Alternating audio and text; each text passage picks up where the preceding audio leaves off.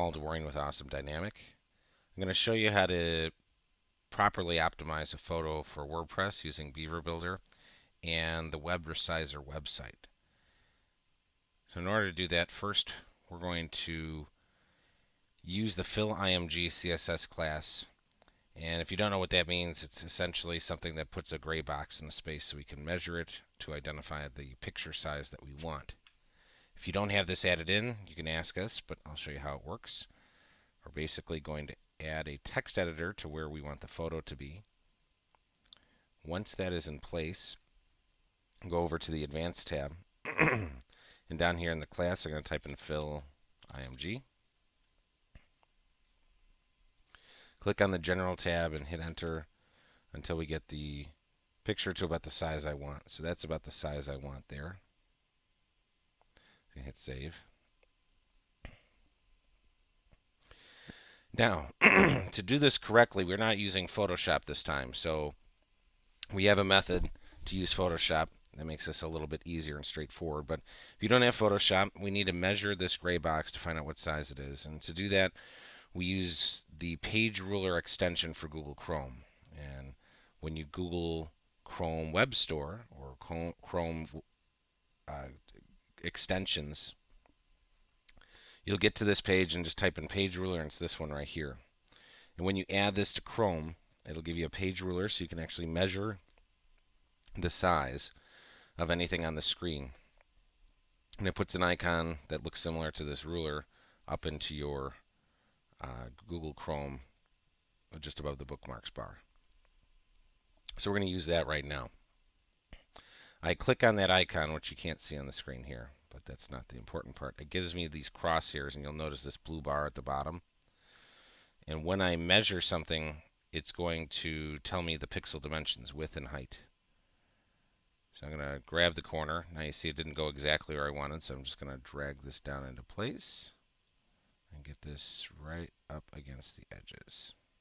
Okay, so that looks pretty good. Close is good enough in most cases. We just want it to look good in relation to the different things that might be next to it. So right now I'm getting 374 by 233. I'm a big fan of rounding, so we're going to do 375 by 235.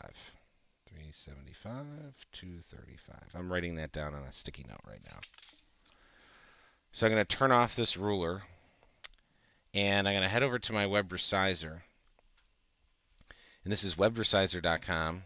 And when I get to the home page of this website, there's going to be an orange button that says Resize Photos here. So I'm going to click on that. And then I can choose the file. So I'm going to choose the file I want to optimize, and this is the one I want of the airplanes. All right, I'm going to open this up. And I'm going to click Upload Image.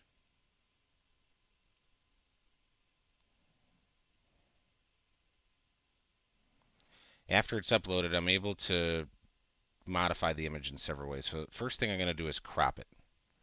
So I'm going to hit the crop image button, and I can choose the dimensions that I want. So that's why I wrote down what I had a moment ago. So it's 375 by 235. And this will get the box just how I want. Now the original image you'll see is huge. You see the width and height.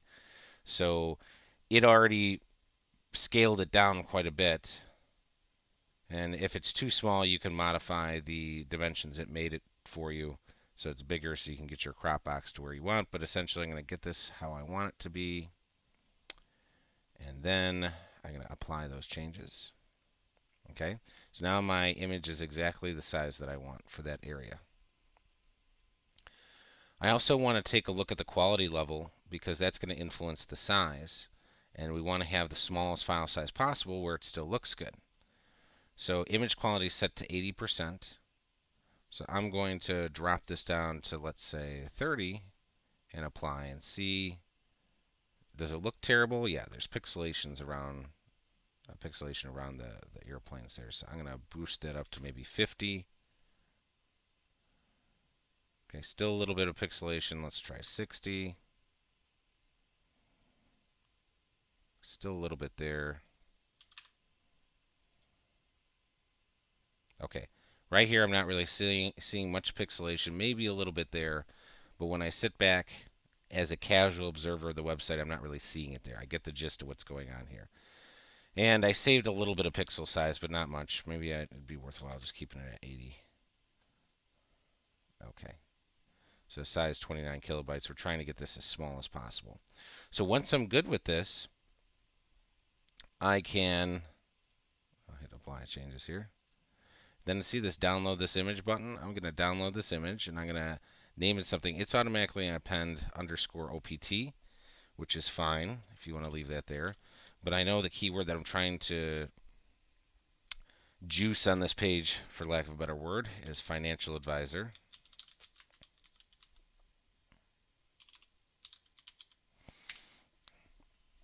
So I'm going to put that into the image name. I'm going to save that. I already saved a version of it here. So I'm going to do underscore OPT.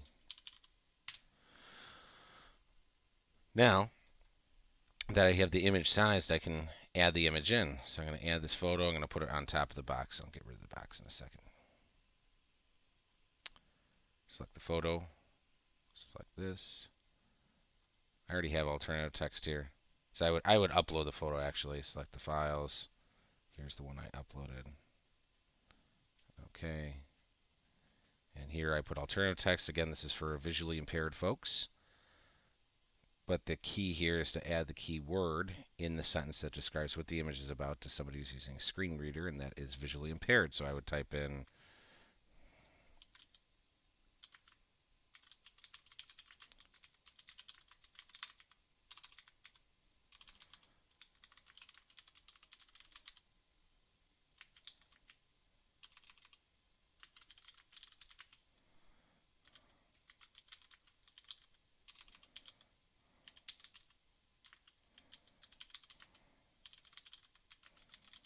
all right.